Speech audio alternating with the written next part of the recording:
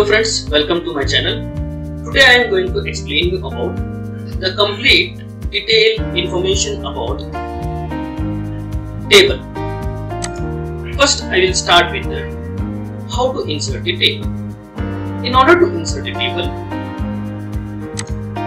go to insert and here we can see that we have table option.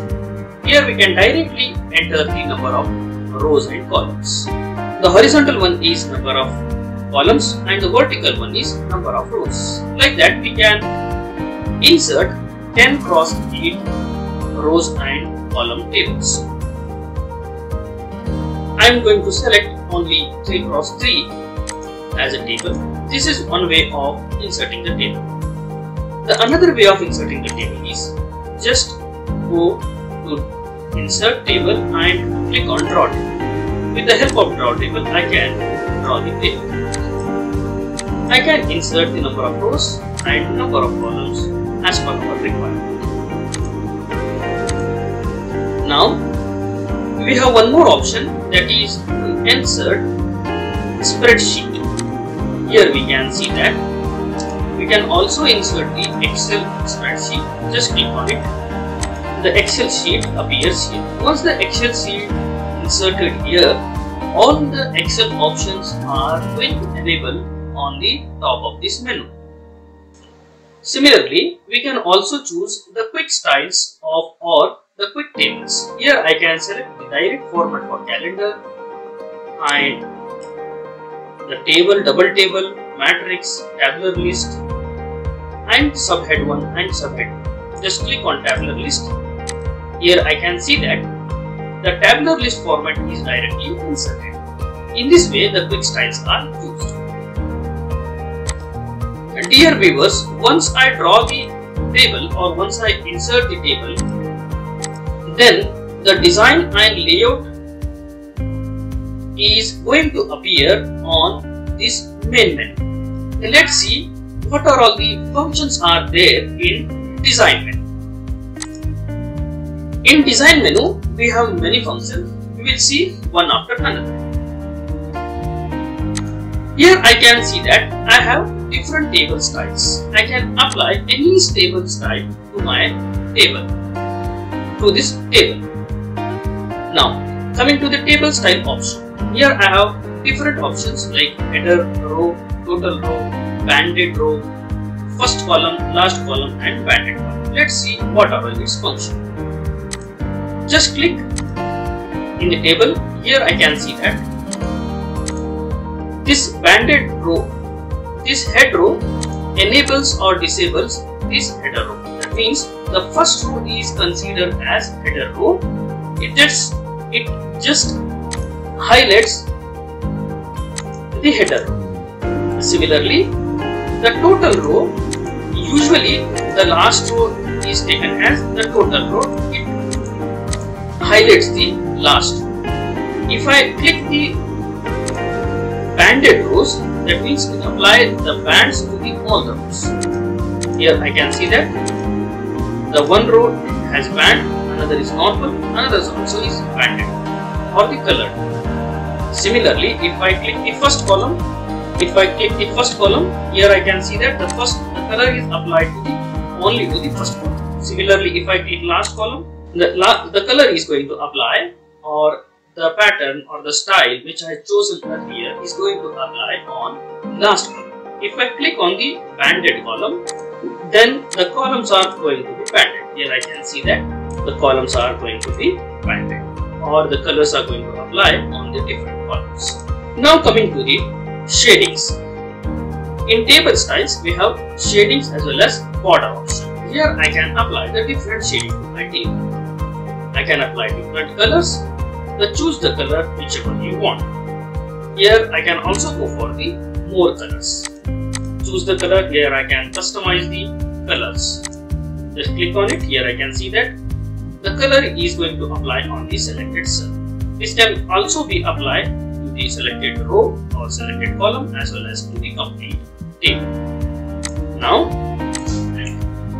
the borders. Here I can choose the different border. I can select the bottom line, I can select the top, or I can completely select the all borders. Let's see some example. If I click no border, that is going to disable the border. If I select this table and go to the all borders, again its border is going to appear. In this way, the different option can be used with the help of this border. If I click diagonal, let's see what will happen. All the diagonal lines is going to appear in each and every cell. In this way, the different border options are. In draw borders, I can draw a table. Before choosing drawing table, we must choose the style of the line. I can choose any style of the line. I can choose the simple line, or I can choose the double line, or I can choose the thicker line. Let's choose one line here, and I can also choose the pen color and click on the draw table, and here I can draw the table.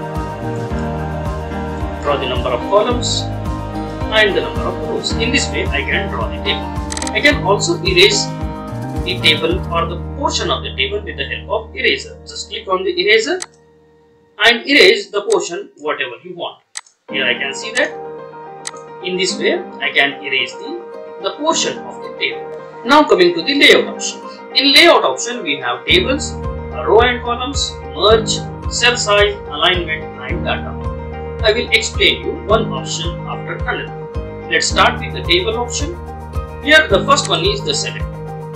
Here I can select the cell, column, row as well as table. If I click on this select cell, it's going to select the particular cell or wherever you put the cursor, that is going to select on that cell. If I click on the column, it's going to select that column. Similarly, if I click here, just click on select cell, it's going to select that cell. If I click here, click on select column, it's going to select this particular column. Similarly, if I click on select row, it's going to select the entire row from where you have put the cursor. Similarly, it selects the entire table. This option is used. Now, coming to the view grid lines. This grid line option enables or disables the grid line. For example, just select the table. Here I can see that right now the grid lines are enabled. If you click on it, the grid lines are going to disable. Now coming to the properties of the table. Here in the property of table, I can choose the property of table, row, column and cell. In the table, I can align my table to left side or center or right side. I can also choose the option of best wrapping. Let's see one after another. If I choose left alignment, the table is going to align on the left side. Again, if I choose center alignment, that brings the table on the center. If I choose again the right alignment, that's going to shift my table or align my table on the right side of the page. Similarly, go to the property. Here I can select the width of my table or the size of my table. This is related to text wrapping. Similarly, coming to the row one, here I can choose I can specify the height of the row, or I can specify the column width or the particular cell width as well as the alignment of the cell. Once you give your specification in this menu, just click on OK. I can also select the border shading of that particular cell. Click on OK. I can also choose that I have different option of my alignment of table. Here I can choose the different cell margins. Click on OK. Here I can see that the different options are applied to it. Now coming to the row and columns. In the first, the delete option. In the delete option here, I have 4 options, namely delete cell, delete column, delete row and delete table. If I click delete cell, that's going to select or that's going to delete the particular cell where you have put your cursor. Just click on delete cell. Click OK. That deletes the cell. Similarly, If I click delete column, that's going to delete the column. If I click delete row, that's going to delete the row. Again, I will put my cursor here, click on delete row, that's going to delete the row. If I select the table, go to delete. If I click delete table, that's going to delete the entire table. Now the next one is to add the rows and columns. Here I can see that this is used to add the rows above the selected row. Now I am going to select this row. If I click on it, it's going to add the rows above the selected row. Click once again it adds the one. For example, if I want to add two rows or 3 rows, just select 3 rows and click on it. Here I can see that 3 more rows are going to appear on the selected rows. Similarly, if I want to add the rows below the selected one, just click on it. Here I can see that the rows are going to add. If I want to add the columns left to the selected column, just click on it. That's going to add the number of columns, as many as you want. If you want to add the columns to the right side of the selected one, just click on it. That's going to add the number of columns to the selected column. And in the merge, I have 3 options, that is merge cell, split cell and split table. In order to merge the cell, select the cells and just click on the merge cell option. Once you select more than one cell, this option is going to enable. Here I can show you that if you select only one cell, this option is disabled. If you select more than one cell, this option is going to enable. Just click on it, that is going to merge the cell. Again, select the four cells, just click on it, that is merged. Similarly, I can split this cell accordingly. Go to split cell. Here I can mention the number of rows and number of columns. I am going to mention number of rows as 2, number of columns as 2. Just click on it. That creates the 2 rows and 2 columns. Now coming to the cell size option. In the cell size option, I have auto fit and I can adjust the height and width. I can also distribute the size of rows and columns. Let's see how to do it. In order to enable the option of auto fit, just click on the table. Here I have 3 options, that is auto fit to contents, auto fit to windows and auto fit to column. If I click auto fit to content, that means the table is going to fit according to my content. Just click on it. Here I can see that the table is fit on to my content. Similarly, select the table, go to auto fit to window, that is going to adjust my entire table according to my window. Just click on it, that is going to adjust. Here I can see that the table width is adjusted according to window. Again, select the table, go to auto fit, fixed column width, that is going to assign the appropriate column width to the entire table. Just click on it. Here I can see that the column widths are equally distributed among it. Now select the table. Here I can adjust the height of the row as well as width of that row. Just click on it. Here I can see that the particular row height I can change with the help of this option. Similarly, I can also change the width of that particular cell, that means the column. Here I can see that this changes the width of the column, this changes the height of the row.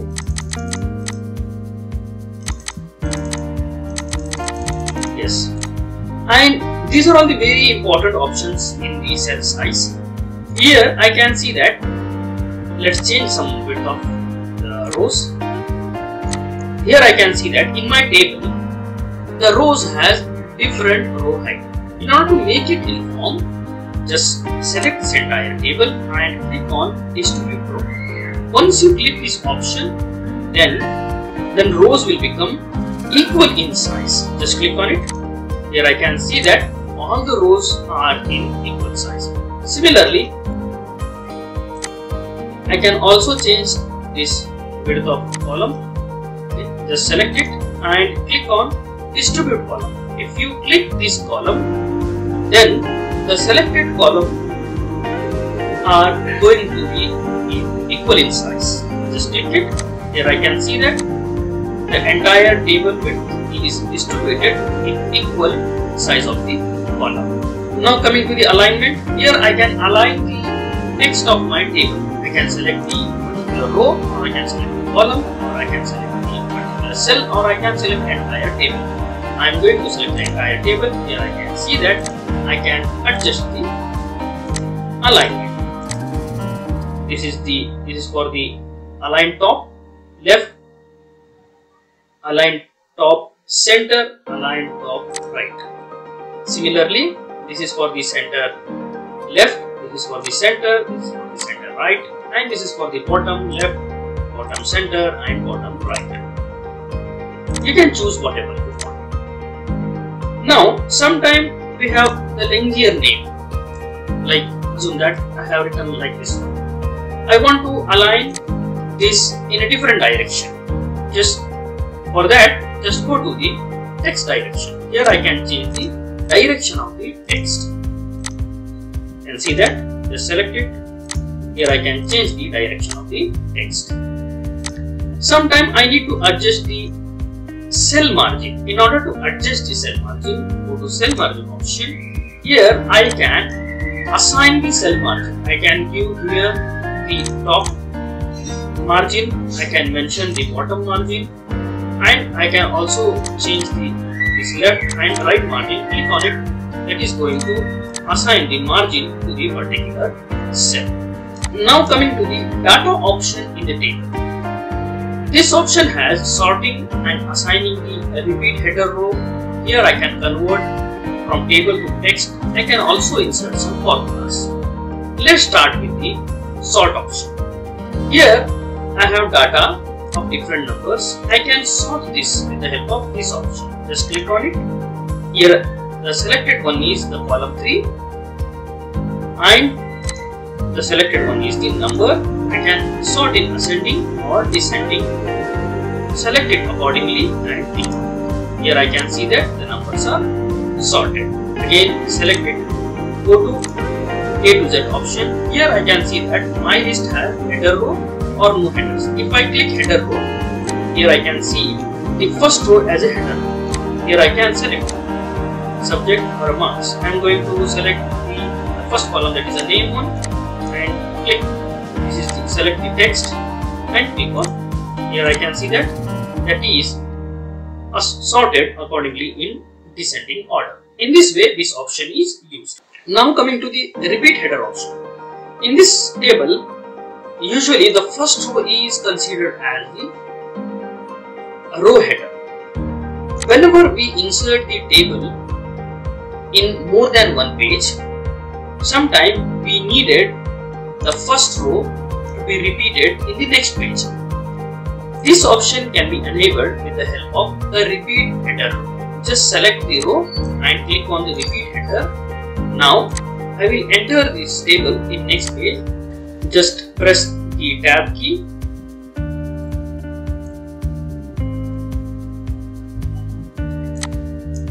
Here I can see that this row is automatically repeated in the second page. That means I have set this first row as header row that is going to repeat whenever we extend the table to the next page or the more than one page.